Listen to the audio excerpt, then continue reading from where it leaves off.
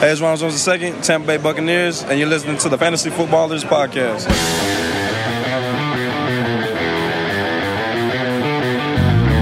Welcome to the Fantasy Footballers Podcast with your hosts, Andy Holloway, Jason Moore, and Mike Wright.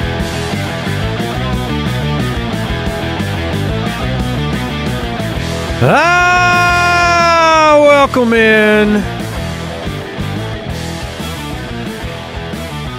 Tuesday, June 23rd, the Fantasy Footballers back with you. Mike Wright here in studio. Yes. With me, Andy Holloway, and then The best. remotely joining us this fine day, Jason Moore. Howdy. We, with the howdy, we, as you know, can only take so much of Jason on a regular, week-to-week basis. So from time to time, we ask him to just record remotely. Just go away. That's You're what only we human. want, but we don't always say it like that. Yeah. You guys are really kind-hearted and just better people than me, and I'm happy to be where I am, still allowed to participate from a distance. Yeah, From a distance. from a distance is kind of Has the phrase "from a distance" ever been spoken without immediately thinking It's impossible. from a distance? Welcome into the show. Who sings that? I don't even know. Is it Bette Midler? Is it Midler? I don't know. I will we get the it important Midler? stuff. We need Yes, to- it's Bette Midler. We have to get to the bottom It of is this. Bette Midler? Midler. All Yeah, right. it is. That's the official the music Can't video. believe From I a distance, nailed there that. is harmony, From a distance. and it echoes through the land, Mike. Yes, it does. We need that song right now. We need that anthem. The world? We need that anthem. It's the voice of hope. It's the voice of peace. It's the voice of every man. I just like that it's from a distance, and we need Yeah. to keep our distance right now. That song is perfect. Bette Midler, thank you for being timeless. Oof, a prophet. Bette Midler. Can we go back to when Bette Midler was the jam? When she was a Sanderson sister? I just know we She didn't was have the air COVID to deal beneath with at my the time. wings. I know that. She was the air beneath Jason's wings. Yeah. Okay, not the start I expected. We have sleepers and values on the show today. We have some news we have to get into, some of which breaks my heart to have to talk about. We have the Ultimate Draft Kit now available at ultimatedraftkit.com. Head over there, check it out. $1 from every UDK going to St. Jude Children's Research Hospital once again this year.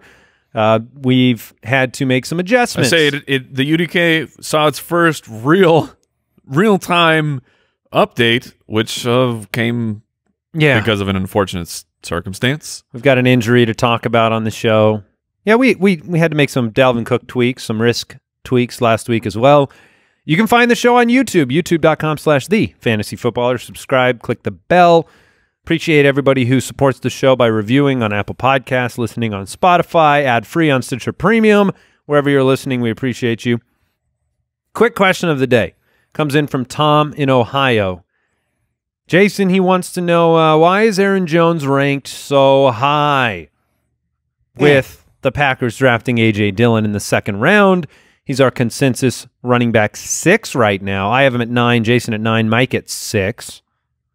Last year, over 1,000 yards. I believe he had about 75 touchdowns, right? Yeah, give or take a few.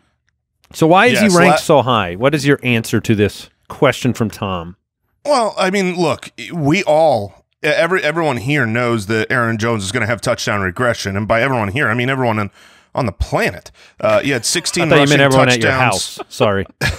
He had 16 rushing touchdowns, added another 3 through the air. That's not going to happen. He was the running back, depending on scoring format, I think 2 or 3 last year. And so, we know that's not going to happen. But sometimes those negative arguments make you feel like, well, he's no good. He's great. He's actually a really, really good running back. There's a reason he ran for 4.6 a carry and was highly effective in the red zone. And, he's a very good running back. He's still the clear lead. And I view almost A.J. 500 Dillon, receiving yards, too. Yeah, I view A.J. Dillon as more of a threat to Jamal Williams. Now, Yep. he will eat in a little bit to Aaron Jones, and I think all three will be more involved than fantasy football owners would prefer.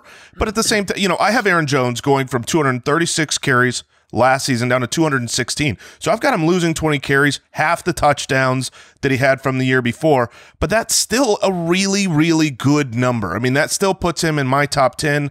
I do worry about consistency. He was very much not a consistent running back last year. There were certain games he would disappear from, but at the end of the season, I think he's going to be, certainly a top 15 running back, and that's not outlandish considering he was, a top 3 running back last year. Yeah, two comments that I would add. One, Aaron Jones' ranking is also based on our confidence in other running backs in the NFL. I mean, his ranking is kind of corollary to whether other running backs can step up and be more valuable for your fantasy team. My second comment is that what a sad place to be in where last year it's like, oh, man, if Aaron Jones ever got enough work, he would dominate. Oh, man, Aaron Jones dominated. Let's lower him because he dominated too much. Right. He's a great running back, and he also he caught 49 passes. Like he's still going to be involved in the receiving game as well. Even with A.J. Dillon coming in, Aaron Jones is still the leader of the running back room. A.J. Dillon doesn't come in and take that away from him. So he's still a top option to me. We're giving away a jersey of his teammate, Devontae Adams, at FootClanGiveaway.com if you want to check that out. Let's talk some news.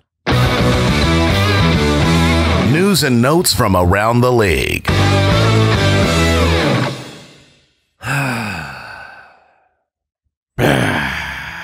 Deebo Samuel suffered a broken left foot during a workout with teammates on Tuesday of last week. He'll be sidelined 3 to 4 months. Deebo suffered a Jones fracture.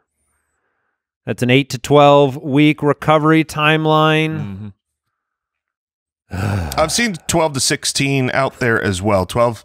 I've seen both timelines given for this injury. Sure. It seems that the 8 to 12 is a little bit more common for wide receivers, which is good. But that puts it like if it's 12 weeks, from the day he had surgery, 12 weeks is the exact day of the kickoff of the NFL season. So that's the idea of the timeline is he could be ready for week 1 if he misses everything leading up to week 1. Yeah, I mean, you have to make adjustments to your view of Deebo. I mean, he was a breakout candidate for us statistically. Emmanuel Sanders left, Deebo coming into year 2.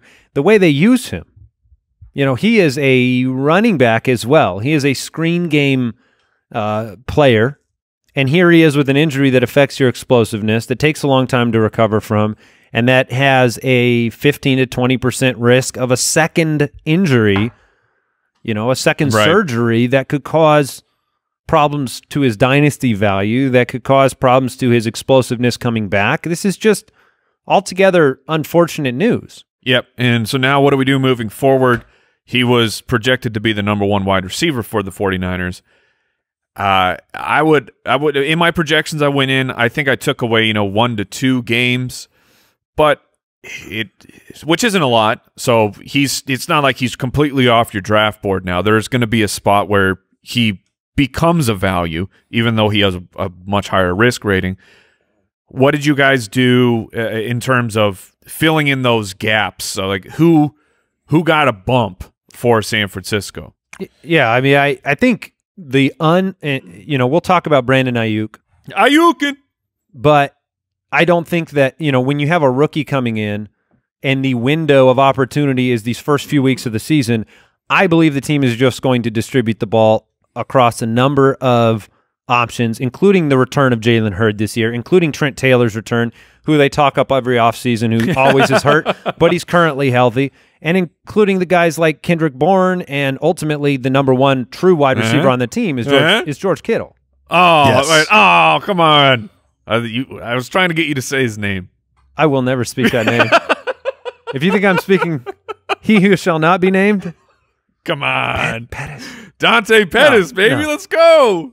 No. Pettis season? No. Hey, he's there. He's ready. Jalen Hurd put me season. in, coach.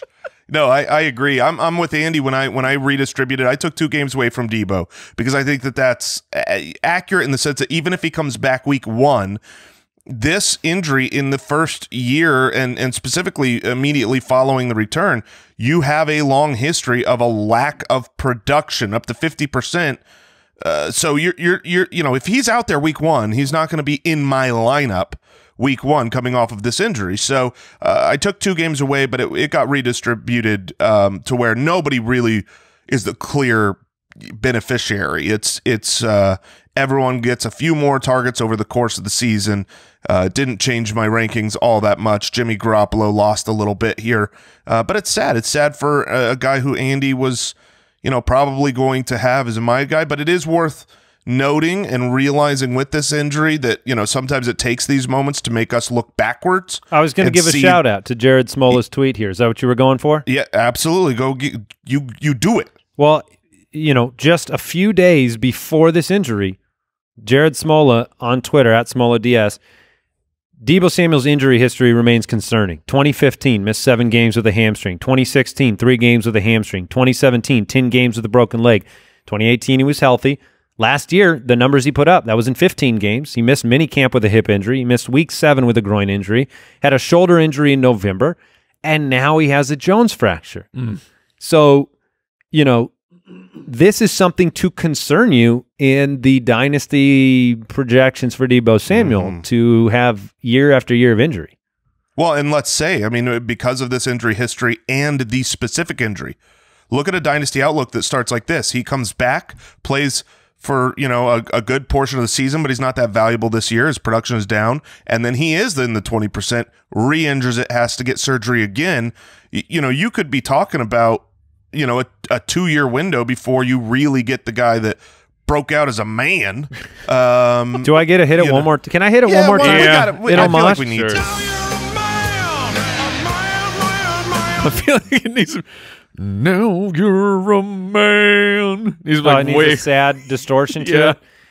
That's the last time we'll get to play it for a while. But just for the ranking sake, I think I had him at 17 or 18 before the injury. He's sitting around 29, 30 right now.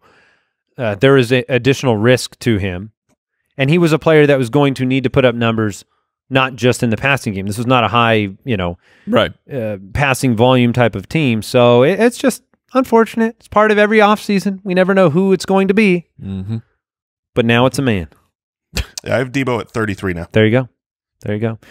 Richie James also broke a bone in his wrist in that wide receiving core that now does not have Emmanuel Sanders. And Des Bryant is tweeting eyeballs at the 49ers again. Oh, Des. Which is the only way that he's going to get back in the league. Oh, Des. If you're going to go sign someone that's been out of the league, I got to believe it would be Antonio Brown. Josh Gordon, yeah, who applied for reinstatement again and was only 29. You want to play the Josh Gordon No, game? I'm not playing the Josh Gordon game. No, I'm not. Not at all. I feel like I just played it by mentioning his name. So don't worry about it. Yeah. All right. Dallas Goedert, the video's incredible. He was hospitalized after being sucker punched at a restaurant on Friday evening. Not good, man. There was no social distance between that fist and his face, and he went out cold. It was a sucker punch. Yeah. Yeah. I would be dead. Yeah, it's just another guy coming up in this group of people Brutal. and just gets him on the chin. And I think Dallas Goedert will not go into MMA after his NFL days are done. All right, fair. Yeah, I mean but the nice thing is he's okay. Went to the hospital. Yep. He's okay. Is absolutely fine. Doesn't have any effect on the season. Dak Prescott signed his franchise tender. Both sides will have till July 15th to work on a long-term deal, but this locks him in for the 2020 season, means that Dallas can't retract the franchise situation. Dak's not going to hold out. Dak will be there to play, which everyone, I think, fully expected Dak to be there. So this is just passing along the news. All right, let's talk a little post-hype sleeper situation here. Oh, my. Panthers offensive coordinator Joe Brady says Curtis Samuel, who was a subject of lots of hype and discussion last offseason, says he's going to be, quote, critical to success for the team's offense. Last year, Curtis Samuel ran the most routes in the NFL, 8th most deep targets, 11th most air yards, 105th catchable target rate. Those two things shouldn't go together. That's the post-hype sleeper. It's a real deal, right? No, it 100% is. Unfortunately, it's hard to really know what to do with Curtis Samuel.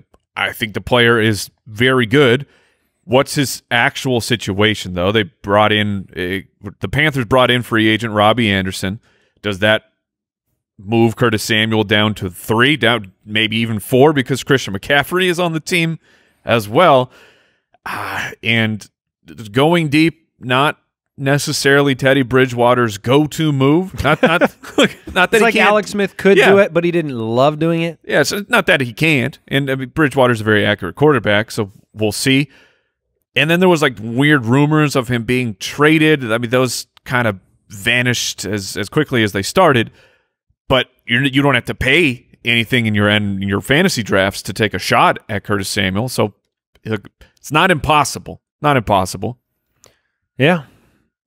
It's a tough situation to predict with the new offense there in Carolina. Yes. All right. Any other thoughts? Any other news you guys want to talk about? Nope. All right. Let's do it. Sleepers.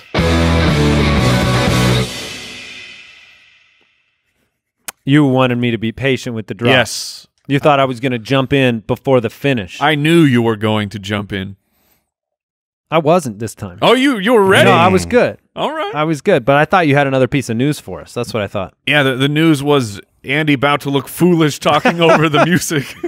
Why do I do that? Is that because on Spitballers podcast, sometimes we don't have a finisher? Yeah, I mean, so that's your fault. Look, consistency. It's not about consistency. The art does what the art has to do. Great. That's such a great response, a good line. because you can't critique art, No. right? I mean, you can, but it's all does subjective. what the art wants to do. I am the vessel. Oh, I can't handle it. I can't take it. Okay, well, let's talk sleepers. If you have the Ultimate Draft Kit, obviously we have a bunch of consensus sleepers inside of that wonderful resource. But today we are picking out, much like we did last week with our, breakouts and busts. Yep. We are talking sleepers and values, and we're each picking one of our own today to talk about. Some other players that we want to surface to you, the Foot Clan, get you ready for the upcoming season. Do I have a volunteer that wants to kick this thing off? I will kick it off. All right. Oh, all right. I am excited to talk about this deep sleeper. Certainly not someone that I think people are expecting to do big, great things. But that's the definition of a sleeper, someone that is basically late or even undrafted that has an opportunity, has a pathway to really surprise and be fantasy relevant. My sleeper that I want to bring up is Boston Scott, running back for the Philadelphia Eagles. That's a deep cut.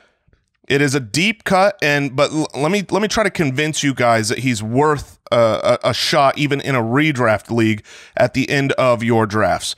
Right now, he's pretty much undrafted. He's a running back 50, 135th off the board. Philadelphia, he's a pass-catching back. Boston Scott's a little guy, 5'7", 197, coming out of college. He was that Darren Sproles comp. Philadelphia has... I got something for you. Yeah. Hold on. Great Scott! Yes! Yes! That is fantastic. Well done. I am very happy to have that.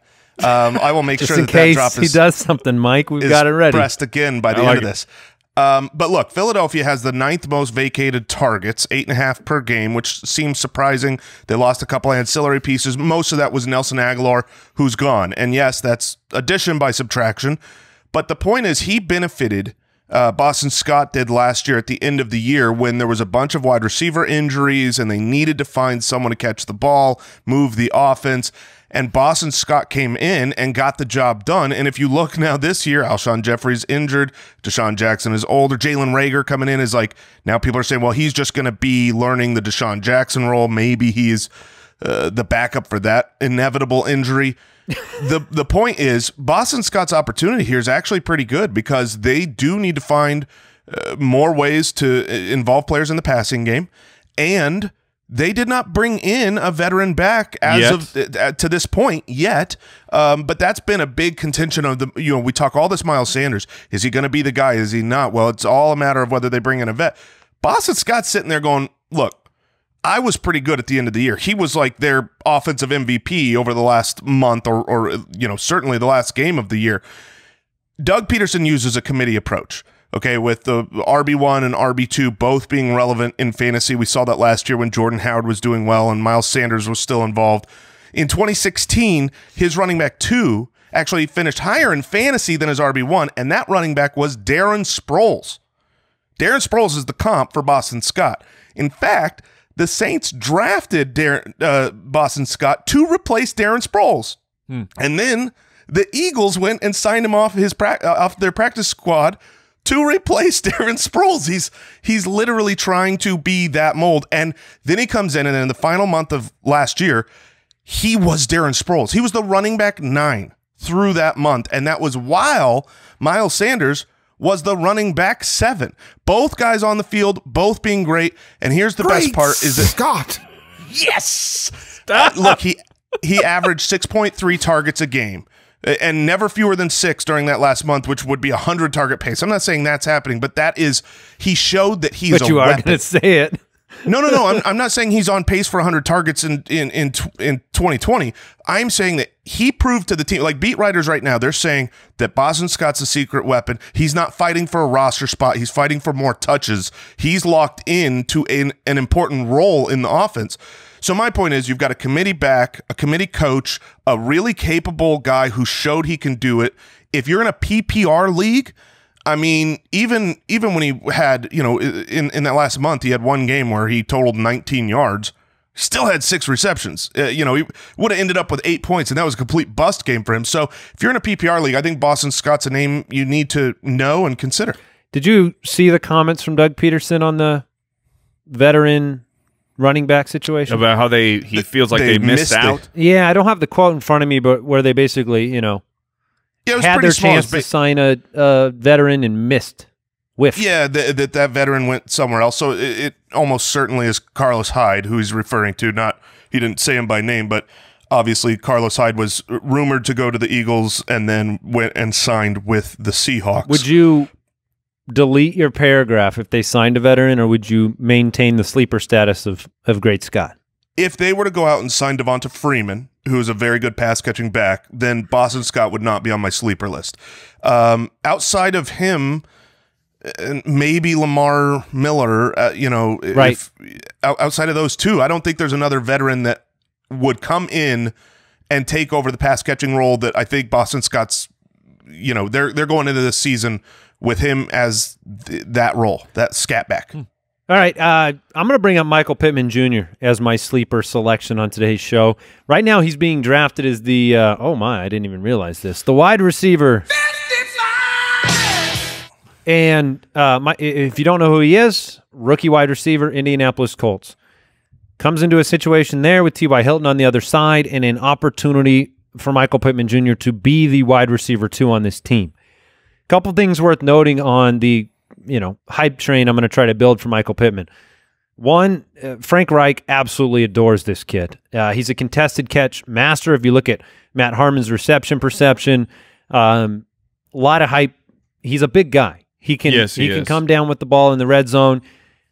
Last year you had, being drafted at wide receiver 55, I think is interesting because last year you had 4 rookies finish inside the top 35 at the wide receiver position. A.J. Brown was 15th, McLaurin was 27, Metcalf was 32, Slayton was 35. Pittman is being drafted well beyond any of those guys, and I think he's almost guaranteed to be one of the best contributing rookie wide receivers on this team. I don't know if you guys are aware of this, but T.Y. Hilton's contract, as of today, it's expiring after this year. So Michael Pittman could be groomed to be their wide receiver 1 for years to come, and you have Phillip Rivers in the backfield now at quarterback. And last year, the 4th most deep attempts in the NFL. We've seen what he's done with a very similar player, in my opinion. I think Michael Pittman and Mike Williams. Yeah, that's a fair comp. Are very similar. So right now, just where he's being drafted, And I don't know how you guys feel about Pittman. I think you like him. Oh, yeah, I love Michael Pittman. But I think he's just a value right now in drafts. And he'll probably rise if we see in camp that he's earning that wide receiver 2 spot. But such an impressive career at USC. Yeah, I like Michael Pittman. The situation does seem pretty fantastic for him. I'm not going to completely write off Paris Campbell yet, he was a second-round pick by the Colts last year. And Paris Campbell, even when you're talking about a sleeper, he's at least interesting to me because he projects to be a slot wide receiver, take the shorter routes that we're all projecting a bump for Nyheim Hines in the passing game. Paris Campbell certainly could be a player who sees a huge bump considering we shouldn't forget about him. He did absolutely nothing last year. But yeah, I like Pittman as he's their Deebo. He could be the just an absolute touchdown guy like Mike Williams that year where he had the 10 touchdowns and not very many yards. Well, and his name is Mike as well. Oh. So, I mean, that's all you need. It's a great name. Decent. All right. I'm going to give everyone a break from me talking about Antonio Gibson for this. But he is I'm warming on him. Yes. On Antonio Gibson or on the player he's about to utter? No, Gibson. No, on Antonio Gibson. We just got to give him the obligatory shout out, but I wanted to chime in and say I'm starting to appreciate your look support for tickets. Look, all are welcome. And all are welcome on the Antonio Gibson hype train. Look, I just happen to have a first class seat. Like, I'm in the front of the train. Yeah, because first class on the Redskins plane is where you want to be. Look, between McLaurin and Gibson, you do have to realize that this offense has to be somewhere. It's going to work. Okay, sure. That's the best argument I've heard. Look, the Carolina Panthers last year with Kyle Allen had DJ Moore and Christian McCaffrey, both very viable for fantasy purposes. Washington can get it done. It can support those two players. But no, the name, I wanted to go a bit deeper here.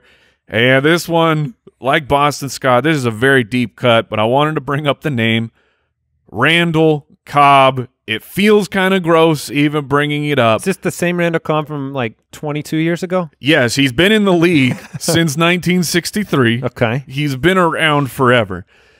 But here's the deal. He's a new acquisition of the Houston Texans. They grabbed him after they traded away DeAndre Hopkins, and this wasn't just a low-level veteran minimum contract. This was a 3-year, $27 million deal. That's okay, maybe that's inflated, but $18 million guaranteed for his agent is good. Look, maybe he just has a great agent. But over the second half of the season last year for Dallas and his quick stop there, over the second half he was averaging 70 yards a game. Deshaun Watson throws to the slot wide receiver position. 26% of Watson's targets last year, as far as I could find, went to the slot wide receiver. A lot of which last year was DeAndre Hopkins. DeAndre Hopkins saw a huge surge in slot targets because they're moving around and they simply did not have that reliable player. Perhaps that's why they went after Randall Cobb. You talked about, Jay, the vacated targets for Philadelphia. Well, how about the second most vacated targets? Because DeAndre Hopkins, who's gone, 150 targets that they have to figure out. Where are those going to go? Deshaun Watson's not going to disappear. He's going to throw for about 4,000 yards. He averages 26 touchdowns the past couple years. It's going to go somewhere, and this is a complete shakeup of the wide receiver core. Who's the number one wide receiver for Houston? Probably Brandon Cooks. Probably Brandon Cooks. Maybe it's Will Fuller. It's most certainly maybe it's David Johnson. Maybe it's Duke Johnson. Maybe it's. I'm hearing a lot of maybes. Kenny Stills. Yeah, that's it's definitely not Kenny Stills. But go on. Stop it. But that's my point is that Randall Cobb could come in and see a much larger target share than anyone could possibly have imagined. He feels like old busted. If you watched him, I still think that he has juice remaining. If you watched him playing, he's 29 years old. Yeah, I think he'll be 30. That seems impossible. I think he'll be 30 when the season starts. But he's interesting to me. And I'm saying we as like the universal, the fantasy community, we were getting pretty excited for Kiki in Houston. And that's because he was the slot wide receiver. We saw a huge target share when he was available in games, and the team is clearly moving on from him and giving that job to Randall Cobb. with such an ambiguous situation, Randall Cobb feels like a sleeper to me and someone who could pay off way more than drafting than last pick in the draft. Wide receiver 70, where his current ADP is right now, which is just not. He's not being drafted. This is his 10th season. Wow. He is certainly not I think he beats his wide receiver 70. The issue is just how high does it go? And while I do think Randall Cobb will have good games when the inevitable injuries come down for, you know, the Will Fuller, Kenny Stills, Brandon Cooks injury trifecta, you know, I don't know about drafting him because I feel like he's the fourth or third on the team, but it is worth noting what you said. The money is real. And when you pay a guy, you involve a guy. He had the most yards per reception since his rookie season last year. And it's the most in his career at 15.1. 828 yards, 10 per target, which was the most since 2014. And he kind of just did it quietly and probably on no fantasy rosters last year, for sure. I think Aaron Rodgers made him a lot of money. But I would say that. I would say Dak made him money last year. My point is, I still think he's living off of yesteryear when he was this great number 2 next to Jordy. He only has 1,000-yard season in his soon-to-be 10. Look, I'm not saying he's a top 10 wide receiver. Just saying you need to pay attention of somebody who might be a target monster in Houston. I think the most compelling argument is the one you made with Kiki, where it's like you were looking at an opportunity in the slot when Kiki is completely unproven.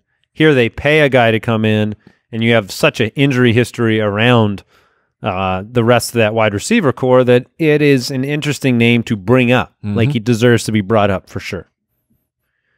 Value time? Value time. Jason's not going to be able to handle mine. Values.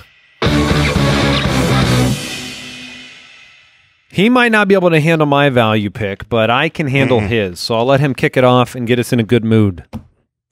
Yeah, look, last year, this was a my guy for me. He's someone that is perennially undervalued, and lo and behold, he comes back again this year, and he is undervalued. You talk about Robert Woods. I mean, people just don't see the woods from the trees, you know what I'm saying? Because he is, look, he's leading the entire NFL right now in how many years that he is beating his ADP. 7 years in a row. Woo! And granted, some of that was, former Bills time, but 7 years in a row, he has outproduced his ADP. And it's going to happen again because right now he's being drafted. Shout out to Rich Rebar on that stat as well. He's being drafted as a wide receiver 19. And over the last 3 years, he's the wide receiver 10 over those 3 years as far as total fantasy points. He is the #1 wide receiver for the Rams. Now, that doesn't mean necessarily that he's going to be the #1 fantasy option because he's not the red zone machine that Cooper Kupp is. And so at the end of the year, Kupp could very well outproduce him. But I made this argument last year, and it came true. When it comes to targets and who is the actual first read and who is the wide receiver 1, it is Robert Woods. And you saw this at the end of the season. At the end of the season, when they made the shift that has been talked about so much with the tight end involvement with Higbee getting more tight ends on the field, and then Brandon Cooks and Cooper Kupp were splitting time down in the 60-70% of snaps. Robert Woods never left the field. He was on there at all times, and during that time, you look at those last 8 weeks, the second half of the season, Robert Woods was the wide receiver 8. He was really, really good. And what happened is it took him until week 14 to score a touchdown. As I say, you got burnt. Like your numbers of outperforming ADP do not match the emotional reaction of having Robert Woods last year and what you got in that first half of the year. I think that's his point, is where he finished, and the positive touchdown regression is coming. Yeah, I mean, the 2 previous seasons, he was on a 16-game pace each season of 6 touchdowns, which is very doable. For a guy that's basically, 1,100 yards a season, he should be about 6 touchdowns. To get only 2 touchdowns last season was anomalous and hurt you in the beginning of the year, and because he got off to a slower start, His draft position is, once again, someone people just don't want, but he is a value. When you draft Robert Woods, you are getting someone who will outperform the wide receiver spot you are drafting, guaranteed. I mean, it's locked and loaded to me. Yeah, no argument for me. Robert Woods, I have projected much higher than the wide receiver 19, as is Cooper Kupp. Mm-hmm. I got to bring Ronald Jones' name up in the value section of the show. Jason's shaking his head. If he wants to go plug his ears or put on those noise muffle. Go get some water. I believe Ronald Jones. Normally, you put the hate blockers on, don't you? Mm-hmm. Was it Ronald Jones? Listen, you're not going to like this, Jace. Just endure it. But Ronald Jones is being undervalued in fantasy football. His ADP is 80 overall right now. It's the running back 35. Last year, with Peyton Barber in the backfield, without Tom Brady in the backfield, Ronald Jones finishes the running back 26. He had an Tampa Bay has an extremely low running back market share. In fact, since 2016, the Buccaneers ranked first in passing yards per game, 30th in rushing, and yet Ronald Jones put up an RB26 season. Now, it was not a consistent, easy-to-predict year. Nobody is arguing that. What I am making the contention on is that Ronald Jones is being undervalued for the opportunity he has this year. Over 1,000 total yards last year, 4.2 a carry. Second best yards after the catch at the running back position in the NFL last year. He had runs of 10-plus yards on 12.6% of carries. That was fifth best at the running back position.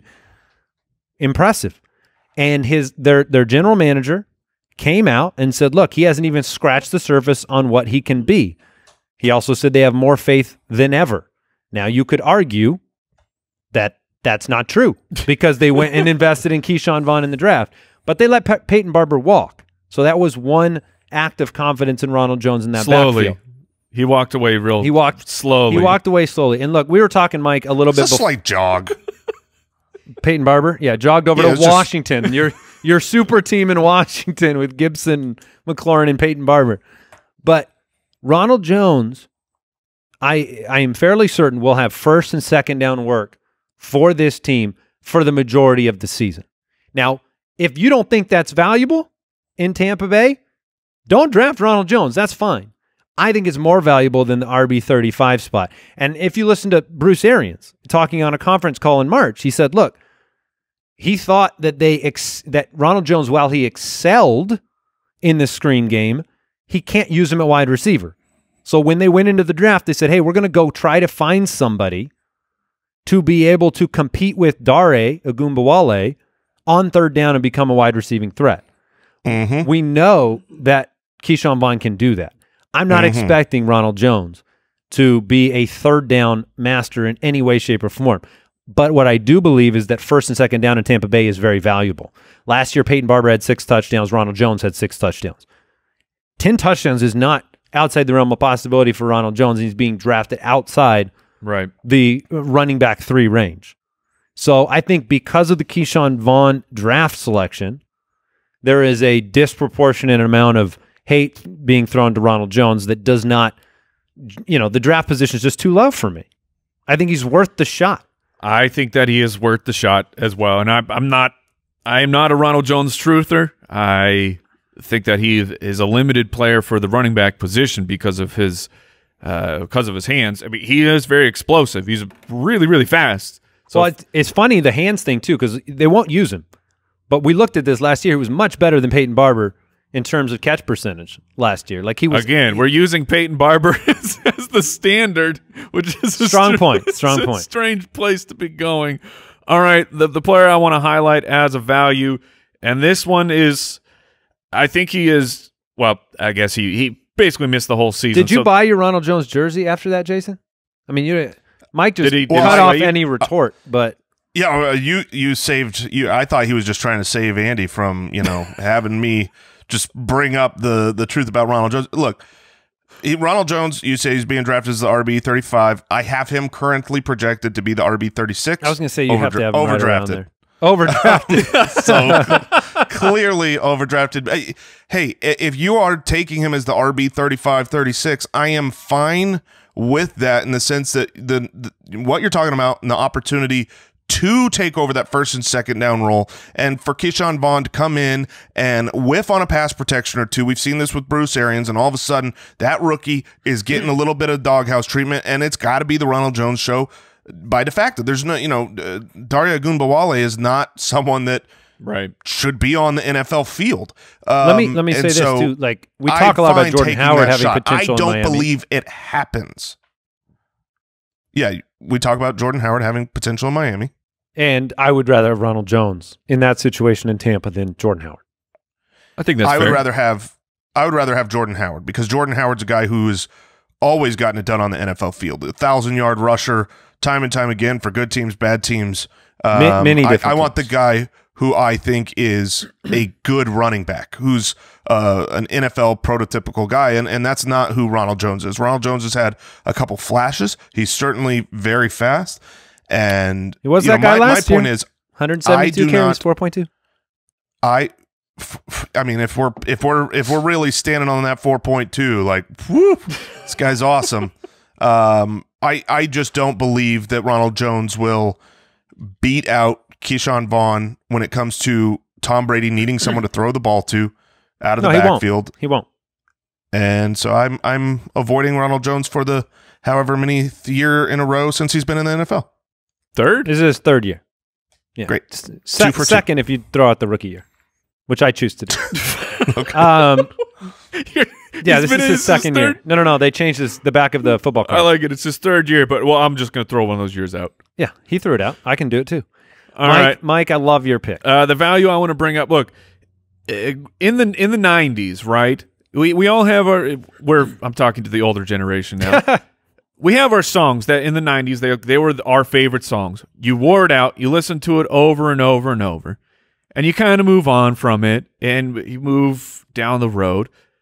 And then you go back and you listen to the song. You're like, oh, yeah, holy crap. This is a great song. This song is an absolute banger. And you're like, yeah, I'm glad I listened to this song again. I had fatigue because I had listened to it so much in the past. And that is exactly, to me, what is going on with DeSean Jackson, wide receiver for the Philadelphia Eagles. People want nothing to do with him for some bizarre reason. I guess if you want to come to me with some bizarre reason. He missed last year because of an injury. Yes. Okay. Fear. And he's 33.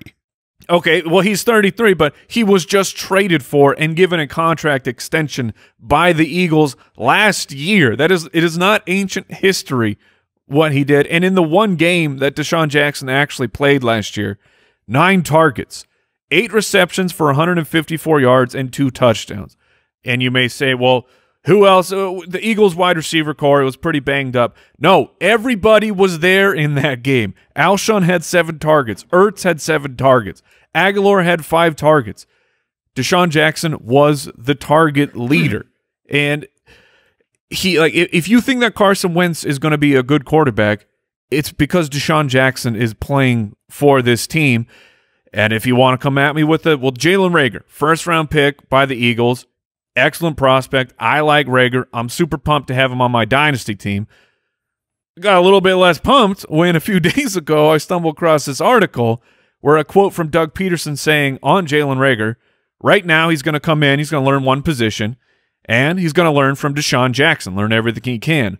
Obviously, the playbook is extensive, and we just have to see what he's taken from the offseason to training camp. Once we see his potential and his growth, then we can use him in multiple spots. Once we see his potential, as in he is right now the backup for DeSean Jackson. Is Jalen Reagor going to get on the field in the first couple weeks? It's DeSean Jackson's job. They love him in Philadelphia.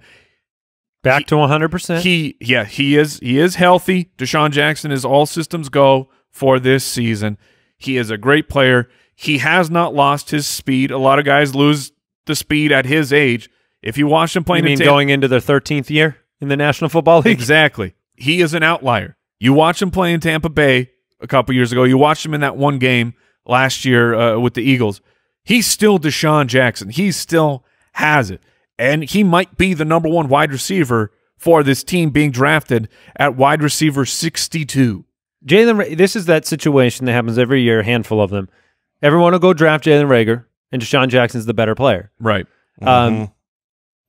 Was that a or a groan, Jason? No, that was a I totally believe in this as a value pick. DeSean Jackson is left for dead because he's a 33-year-old guy coming off of an injury, but he's come off of injuries before, and we've seen when you have speed like DeSean Jackson has, we've seen in the history of the NFL, those guys don't really lose their speed at older ages. I mean, there's cornerbacks, the best ones that play late into their careers because they just have that speed card. So I like DeSean Jackson. I think Andy's point of the fact that we always want the new piece over the, people are going to be drafting Jalen Reagor, 100 out of 100 times before they draft DeSean Jackson. He will go ahead of him in every single league, and then you'll be like, man, why didn't Jalen Reagor score me fantasy points this week? Oh yeah, right. DeSean Jackson still exists, and we spent last offseason talking about what DeSean Jackson means to an offense when he's healthy, and it was great for a game. It was so. Look, my dynasty team that has DeSean Jackson, that doesn't seem like the ideal roster spot. Sure, DeSean Jackson on a dynasty team. I'd love to see him bounce back. I don't think it's not unreasonable for somebody to want to avoid DeSean Jackson because of the pains of last year, the fact that he is frequently injured. I don't think he's played a 16-game season since 2013. So you've got a long run of getting banged up, which is amazing that he's maintained the speed throughout that time. And, to Jason's point, like Ted Ginn's just finally losing it, and he's like 35 and still probably pretty darn fast. But I understand people wanting to avoid DeSean Jackson in the same way that they might want to avoid Alshon Jeffrey, where when Jeffrey's on the field, Carson Wentz throws him the ball for touchdowns, but it's kind of it's a painful experience at times. Upside, man, of DeSean Jackson. What's funny about that week one is he was on my bench. Yeah, it was great. Possibly that, but I mean, the fantasy world remembers that was the game that Terry McLaurin went 5 for 125 yards and a touchdown in his first NFL game. Overshadowing DeSean Jackson's 154 and 2. Like, it's so. Wasn't he the number one wide receiver on the week in week one? I would imagine so. If with 150 yards and 2 touchdowns, that's the last time we saw him. It's funny how the narratives change over time of the history of the season. Like, I still believe that DeSean Jackson is a great wide receiver. Philadelphia still believes that he is a great wide receiver, despite the addition of Jalen Reagor. And they're going to need him. If Alshon starts on the pup, as an organization, they're saying we need DeSean Jackson to be an important part of this offense come the beginning of the season. Well, and you should read a lot into the fact that complex playbook, Doug Peterson coming out and saying, look, he's probably not even going to start in his rookie year. Yes. That should be moving your Jalen Reagor expectations if the head coach comes out and says that.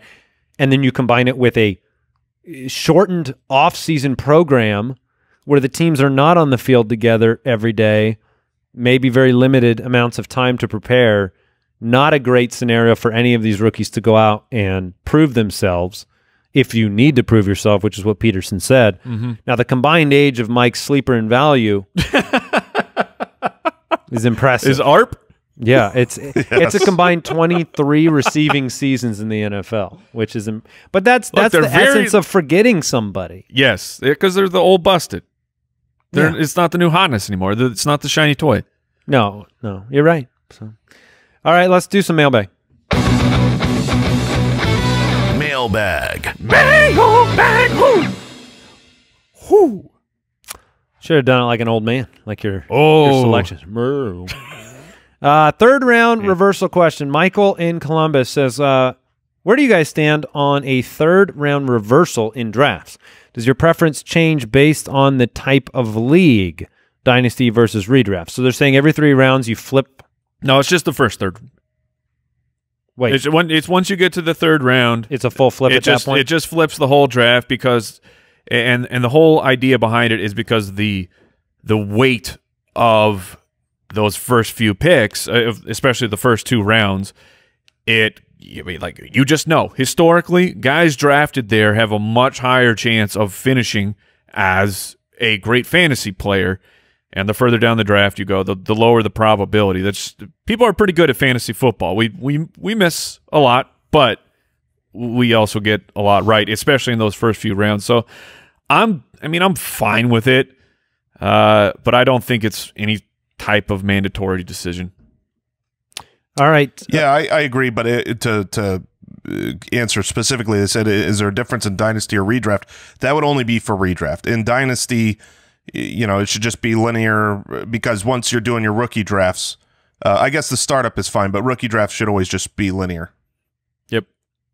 All right, Jeff in Kansas City. What do I do with Nick Chubb in a dynasty league? Kareem Hunt is going to be eaten into the passing work. Carries this year. Do I hold him for another year? Do I try to move him now?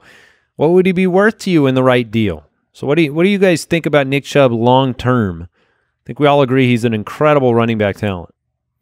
Long term, I'm holding on to Nick Chubb. If I'm trading him away, it's someone is blowing me away with a package of a usable player, probably multiple picks. Like Kareem Hunt is there for this year, yeah, but dynasty. I mean, you can't just think about this year. You also have to think about next year. And I guess let's put it this way, Jason: percentage chance that Kareem Hunt is a Cleveland Brown next year. 11%. Wow, very, very low. So then I would. I think if Kareem Hunt comes out and has a really crappy year, then maybe he will be able to be re-signed by the Browns. I think if Kareem Hunt comes out and shows that he's still Kareem Hunt, which is what I expect him to do, then he will leave for greener pastures. Yeah, so I think Nick Chubb is still a really solid dynasty running back. Was that you predicting that he goes to like the Eagles or? Yeah, I mean, I honestly think Kareem Hunt is valuable in dynasty, but I don't worry about him for Nick Chubb that much. I mean, Nick Chubb was still valuable over the last part of last year, and not as he's much. Obviously not as much, but I mean, he was still a solid fantasy running back, and that was with the weird not being able to get it in from the goal line into the end zone. I expect that to change. I think with Stefanski and the offensive line upgrades, you got to get it into the end zone. You got it. Nick Chubb's going to be awesome this year. I don't worry. If you could trade him right now at a peak value, like Mike said, if you could be blown away, if I could take Nick Chubb and maybe another little wide receiver piece or something and change it into and your roster allows for this with your running back depth, change that into like a Tyreek Hill or a young stud wide receiver, sure. Then I'd be willing to do it. But I'm not looking to get rid of Nick Chubb. Yeah, you're not trying to take the Kareem Hunt situation and motivate you to make a big adjustment. All exactly. Right, if you have a question, by the way, you can go to the website, thefantasyfootballers.com, click the Submit a Question button. We also have a voicemail hotline you can dial, 302-464-TFFB. Before we close things out, I want to thank Pristine Auction for supporting the show. And a heads up over there on pristineauction.com, it is Give Back Week, and they are partnering with No Kid Hungry this week for Give Back Week auction. Basically, it's June 18th through June 25th. There's a few more days left. And this year, upwards of 18 million kids could face hunger, which is nearly 1 in 4 children in America. And they are working by donating 10% of sales from this auction to No Kid Hungry this week. You can go to pristineauction.com. When you register, use the code BALLERS. You'll get a $10 credit, and you can participate in their Give Back Week auction. That's pristineauction.com. That's it. We're done. We're done. We did it. We did another show. Oh, How's it feel? Oh, just like all the rest of them. Feels great. All right, Foot Clan, take care. Goodbye. Thank you for listening to another episode of the Fantasy Footballers Podcast. Join our fantasy football community on jointhefoot.com and follow us on Twitter @TheFFBallers.